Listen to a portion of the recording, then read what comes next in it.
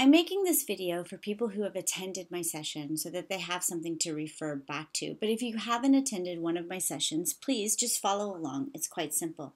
And today we're going to be looking at the 3 types of grids that are now available for free to teachers on Flipgrid. So I'm going to go in as an educator. And when it does, it's going to probably recognize me because I was just on Flipgrid, so it knows who I am. And we're going to talk about making a grid.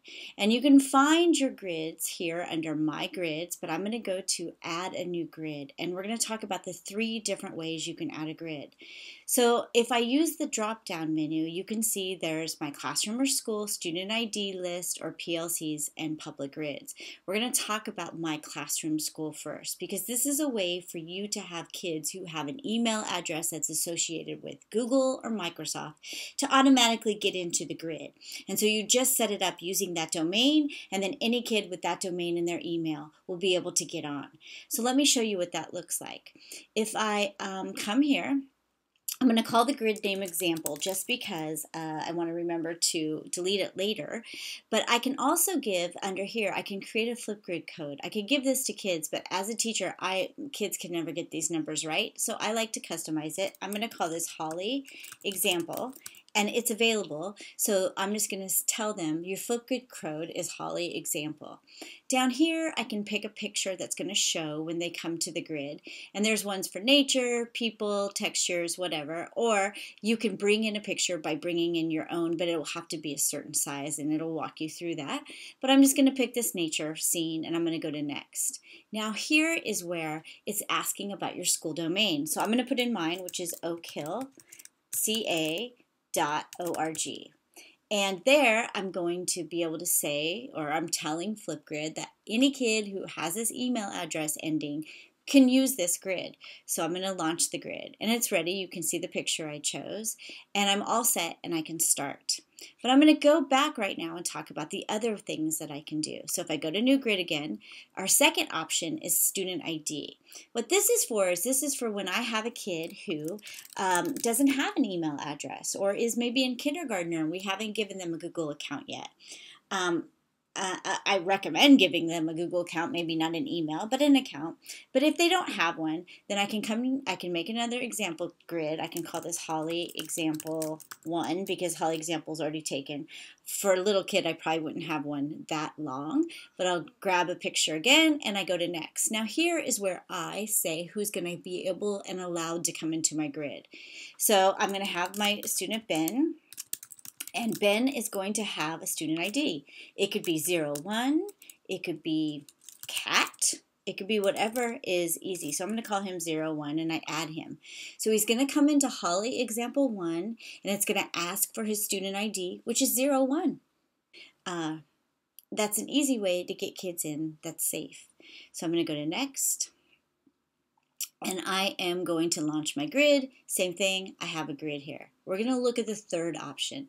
Now the third option allows you to do something where people don't have to have a student ID or a Google or Microsoft account. And you might want to, maybe you're doing a training or you want parents to come into a grid. And so I'm going to make the grid again. I'm going to call it example. It's going to have example, Holly example. This time it'll be 2 because I've used just one. And so there we go, it's available. I'm going to pick a picture. But now when I make this, it's going to require, I'll give people the code, which would be Holly example 2, and it'll just require them to give me some information via an email address so that I can know who they are and it can be a little more official. So I launch my grid and I'm ready to go. So now that we have made one of those 3 grids, and it will just depend on the situation at your school, what you're going to use, I'm all set. So let's look at what happens. By default, Flipgrid puts this with every single grid that they make, a Let's Connect. And that Let's Connect might not be how you want to start. So we're going to go in and learn how to change this. So if I come over here to the Edit button or Actions, I could choose either one. The Actions has a drop-down menu with several things you can do, including delete the grid, which I will do later. But I'm going to edit this grid. And when I edit it, I can change what it says. So right now it said, Let's Connect. I don't want that because school's starting in a couple days and I want kids to introduce themselves. So I'm going to put introduce yourself. I can leave a topic tip like this is for us to get to know each other, or some tip that's going to have to be up to you. And that's pretty cool. That's new, and it just came out in August. I can choose between 15 seconds and 5 minutes. I like 30 seconds because I really want an elevator pitch of who you are. I don't want to spend 5 minutes listening to everything in this particular instance. And then Flipgrid is defaulted an example there for you. So I'm going to change it. Welcome back to school, okay? And I'm going to put, please tell us 3 things about yourself you are most proud of. Maybe they're a singer, maybe something like that. So I changed that. I can come back down here now. By default, and this is new, Flipgrid puts the topic privacy at video moderation. I'm not a huge fan of that. I want the videos to go up. I don't want to watch them first. I don't want to have to approve it. So I'm going to turn this off. And the only time I'll use it is when I don't want kids to see each other's videos, which is very rare in my particular case. So I'm going to turn that off. I can have the status active. I could make it come up on August 15th when school starts. There's many things I can do in this topic status, but later on I might want to make it inactive so it's not there and confusing kids when they go to this grid. Now the resource, they automatically put this Snoopy one. I don't like that one, so I'm going to delete this, and when I do, it asks, are you sure? And I say yes, and then all of these other examples come up. I could record a video to my kids saying, hey, and giving an example. I could upload a video of something. I could add a Vimeo or a YouTube. I can upload an image of like, welcome back, or something like that. I like to add jiffies, and I'm going to do this think one. And so I like to, it's just like my go-to is this think. I don't use it all the time because that would get boring for kids. But now I've used, okay, so next I can turn off the things that go with the video, like stickers and drawings, but I like to have that on. I can make the attachment that I could do up here, which is could be a rubric or directions for this particular assignment, and it could be a Google Doc, and I can attach that so kids can look over it before they answer. Maybe they have a reading assignment that they respond to, and I put it in that attachment. Many things can happen there. It's just the world is your oyster. So when I'm done looking at all of these, I go to the bottom right hand corner where it says update topic. You're going to see now that this topic has been updated to introduce yourself rather than let's connect. And every time you do that, you're going to have to change the let's connect unless you want to start there, and you may want to. It's a fine way to start.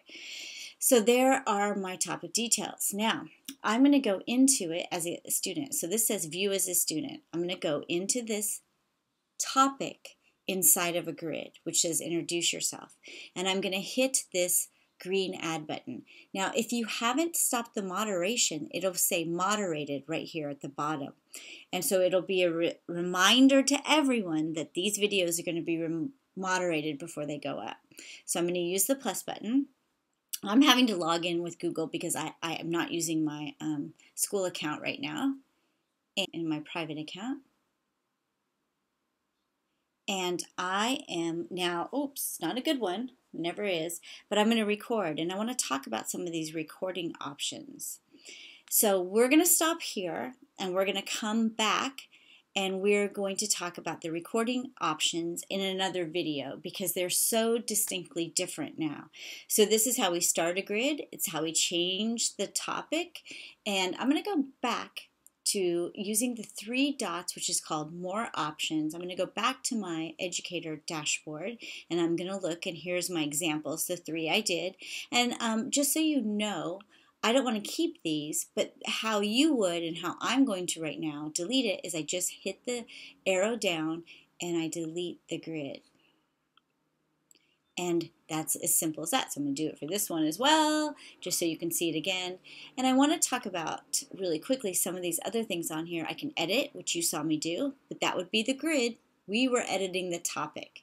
And remember, a grid is the overarching theme, and the topics are the topics within that grid. So your grid might be the outsiders, and the topic might be chapter 1, chapter 2.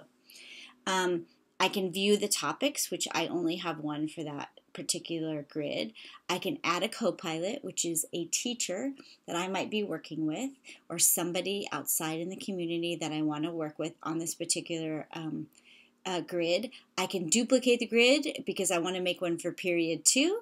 I can get grid notifications that say, hey, kids just responded to your grid. That's totally up to you. I'm not into it.